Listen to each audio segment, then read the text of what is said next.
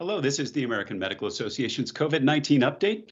Today we'll be discussing COVID complications from obesity and the potential long-term impact of pandemic weight gain with Dr. Fatima Cody Stanford, an obesity medicine physician scientist and an assistant professor at the Harvard Medical School in Boston. I'm Todd Unger, AMA's Chief Experience Officer in Chicago. Dr. Stanford, thank you so much for joining us today.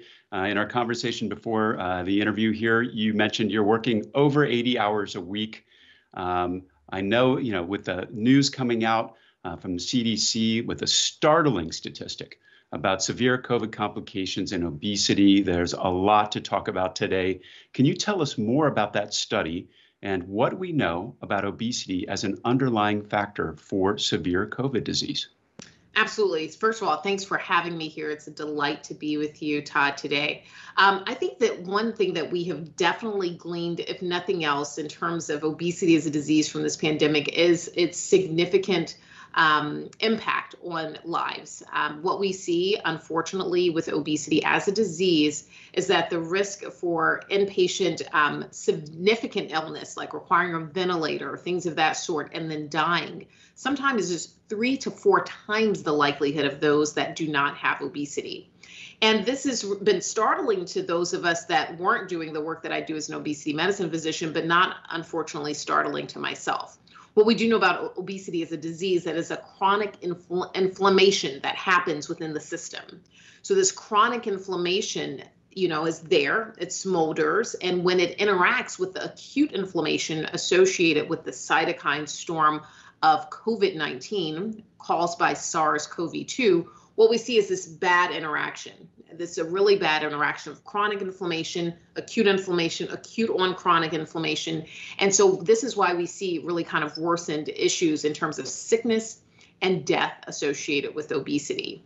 When you look at the CDC and how they responded to this new knowledge of obesity and the role it was playing in COVID, if you go back to last summer, they initially just had severe obesity. And for those that are listening, that would be a body mass index greater than or equal to 40 for risk, a high risk factor.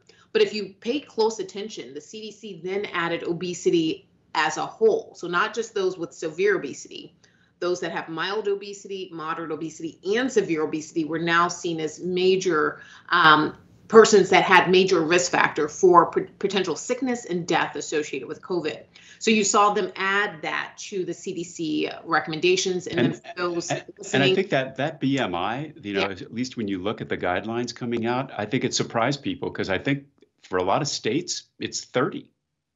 Yeah, so BMI greater than or equal to 30 is the cutoff. Now, there's been this debate, and for those of you who've seen me in the news talking to different people, BMI is a great population-wide measure. So there may be individual factors that may shift someone outside of this cutoff of 30. And so I do recognize that. I do want to acknowledge that for those that are listening. But for the population as a whole, when we're looking at millions of individuals, which is what we're doing with COVID, it does give us a sense of who we need to be paying attention to and who we need to be getting the highest level of care, who we need to be getting vaccinated, for example, sooner than later. Now, you mentioned that, obviously there's a huge comorbidity factor here. I think the CDC study said it's almost 80% of people who have been hospitalized or needed a ventilator have been overweight or obese. That's a stunning finding. You mentioned, inflammation as being a key part of this. When you look at all the kind of comorbidity factors, obesity, is it kind of like at the top end of this? Yeah, so actually, depending upon what study you look at, Todd, persons with obesity fall in like number 1 or number 2 for risk factors. It just depends upon who's doing the analysis, which cohort of individuals you're looking at. So 1 and 2, either 1 or 2 in terms of the risk factors that we pay closest attention to, I think that's pretty high. I think we can all agree on that. And I think why this is extremely important is if we look at the prevalence of obesity based upon 2018 numbers, which is the latest that we see from the CDC, we know that 42.4% of US adults have the disease of obesity. That's almost half. Now, I know that we're going to get into this, but people have seen an increase in weight status during the COVID-19 pandemic. So that 42.4% may actually be significantly closer to 50. We don't know that. It's usually about a 2-year delay on analyzing the current data to see what the prevalence of obesity is within the population, whether it's the adult population or the pediatric population. In addition, with the kids, it's important to note that, we've seen, oh, well, COVID's not so bad in children. The children and where we're seeing bad outcomes with COVID are those that have obesity often. Those are the ones requiring not only ventilators, they're going on machines called ECMO machines and things of that sort. So this is an issue across the age spectrum for U.S. adults and children. Wow. I mean, that's pretty stunning. I mean, this is obviously not a new problem. You mentioned 2018. I think, you probably looked at trends. It's been increasing for a long time. How is this changing, how we're thinking about obesity as an issue right now, given the interactions with COVID? Great question. First of all, and we'll plug the AMA. So AMA actually first recognized obesity as a disease back in 2013 when the House of Delegates actually acknowledged it. And it was the first time that a major organization, the AMA being the largest of all of the organized medical groups, to say, hey, obesity is a disease. And so we started to see some changes back in 2013 where people, doctors alike, began to recognize obesity for the disease it was instead of just a lifestyle choice.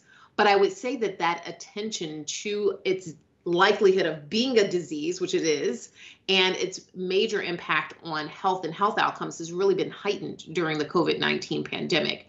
People began to hear about obesity. We saw vaccine qualifications rise such that obesity kind of rose to the top of the list of potential comorbidities that would increase your likelihood of being able to get your vaccine sooner. This has been a major news story. And so I think that there's an alarm bell going off. Wait a minute, this obesity is a thing. And it actually can affect my sickness likelihood and the likelihood that I die. And those two things are extremely, humbling when we're starting to recognize that, especially if you have the disease of obesity and may have discounted its impact on you as an individual before the pandemic. Now, Dr. Stanford, are you seeing kind of an increased sense of urgency from your own patients, and how is this kind of affecting your own practice? So definitively, I'm seeing an increased sense of urgency. I've been seeing, for example, patients here in Boston at our weight center for almost a decade.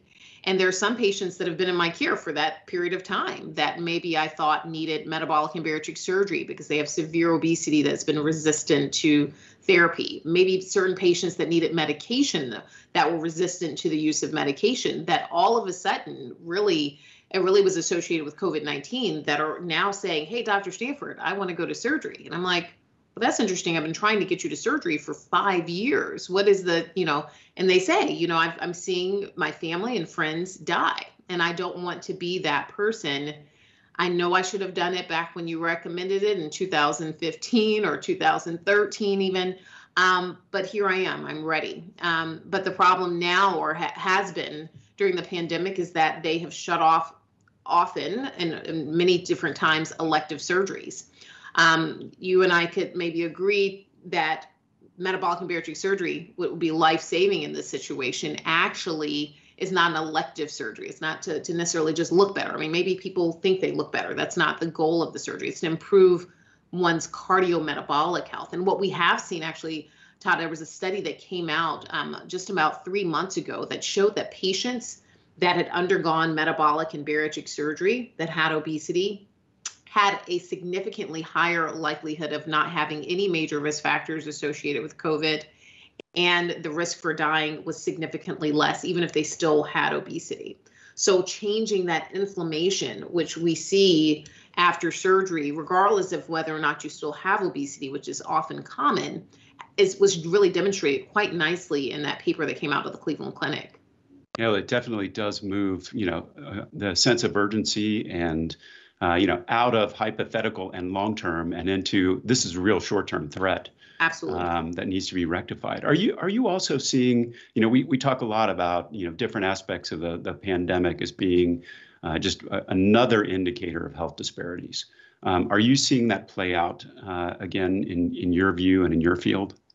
Absolutely. I mean, if we look at, health disparities, particularly the disproportionate impact of obesity on communities of color, We know, for example, Black women, the group that I represent, have on average almost 60% likelihood of having this disease of obesity. We've seen that intensify. We've seen more deaths, from this population during the pandemic as we look at, this disproportionate impact on racial and ethnic minorities, which is by far correlated with the higher rates of obesity in these communities. So yes, I continue to see it play out.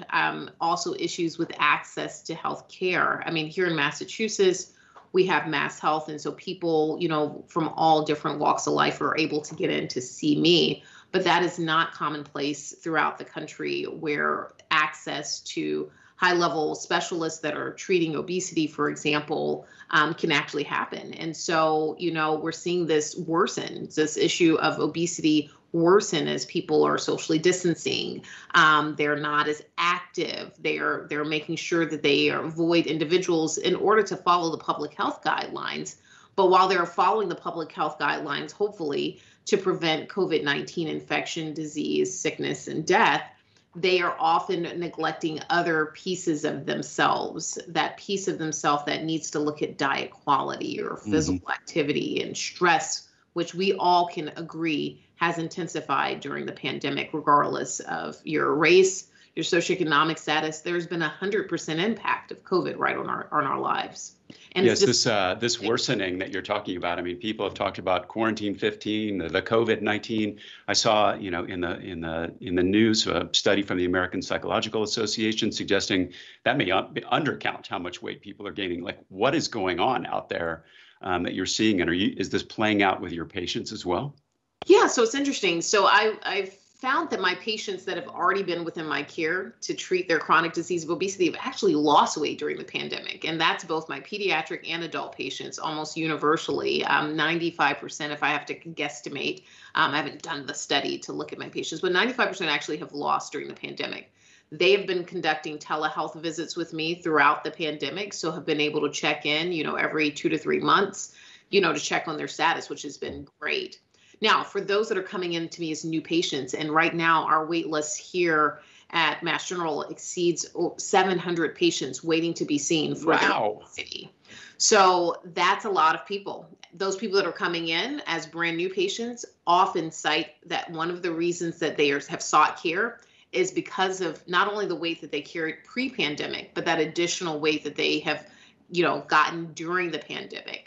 And so you're seeing those new patients come in. They're saying COVID has really affected my weight status. You go and look at their graph. I chart them out, over the last 10 years, and you do see this spike for many of them. So I think that's what we're seeing around the country, especially for people that have not had kind of chronic care and treatment for their obesity or excess weight if they don't have obesity. And do you see this kind of, this issue, playing out past the pandemic in terms of just highlighting just how important it is to get that under control, long term for our country? Yes, and I was hoping, with these different stimulus bills and things of that sort, that we could have seen a little bit more action on, things like obesity. For example, TROA, which is the Treat and Reduce Obesity Act, we've been trying to get through Congress for the last 6 years. We have strong bipartisan support. Really, TROA, which is the Treat and Reduce Obesity Act, is set to cover two things. Number one, behavioral treatment for obesity. So right now, if you have obesity but don't have diabetes, you still are paying quite a bit out of pocket to meet with a dietitian. Now, if you get diabetes, all of a sudden that visit is covered. That seems a little bit backwards. Why not treat the patient before they develop diabetes, which is obviously an even more severe risk factor sometimes than obesity itself. Number two, coverage for medications for obesity. Only 2% of patients, Todd, in this country that meet criteria for the utilization of medications for the treatment of obesity actually get access to it. 2%. All right, so we have 98%, 2%. We can say that we're probably under prescribing for these medications. But a lot of it has to do with coverage. A medication is only good as the one I can get to my patient. If it's such an exorbitant cost out of pocket for that patient, they're not going to be able to take that medication for their chronic disease of obesity. So the two tenets that we're hoping to get covered are, coverage for a dietitian and coverage for medications. Really simple. We do that for every other disease process, from asthma to diabetes to heart disease. Why can't we do that for obesity, which affects a much larger percentage of the population? And so it would have been nice to see something like that get through, kind of this must need pass legislation as we give economic relief. Why not give health relief for patients that need it? Also looking at the high predilection for obesity in our country. That makes so much sense, given what we're seeing is the potential cost of not treating it Right. earlier. Well, last question for you, and related. You've been really vocal about anti-obesity bias in medicine. Mm-hmm. What does the medical community have to learn in order to treat patients, more effectively who are struggling with weight issues post-pandemic?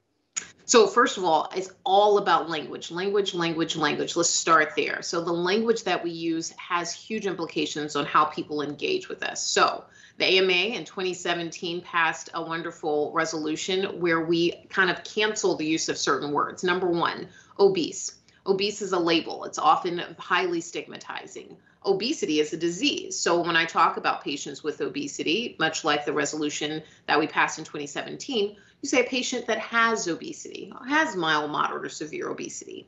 Let's go to that severe category. Severe obesity is a category, but this term morbid obesity, highly stigmatizing. Oh, they are a morbidly obese person. Both of those words just made my heart have palpitations because I could sense what my patients must feel when that's stated.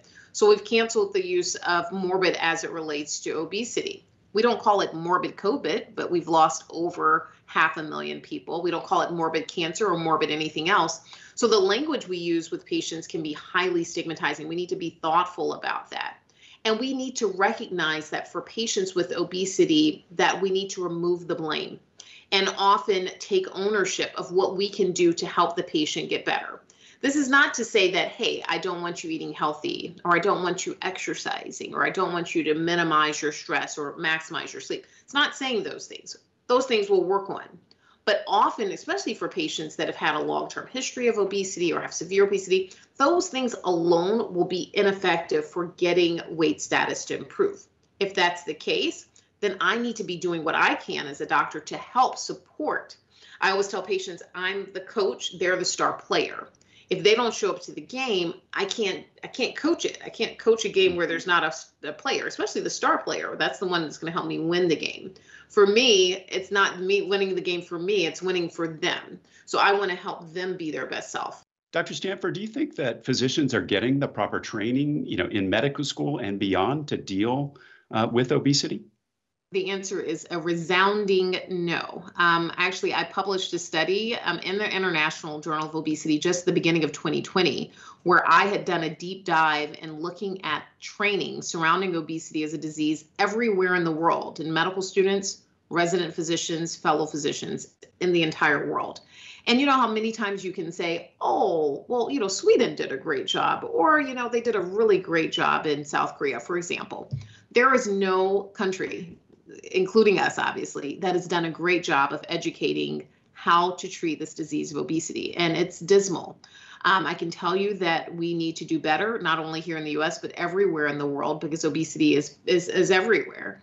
And we're not doing a good enough job. I think that we need to rise, make sure that there's an elevation in obesity in the curriculum, make sure that it's actually being taught and not just something that's kind of, potentially you could learn about it, because it's affecting large percentages of the population, about 20% of kids, almost 45% of adults.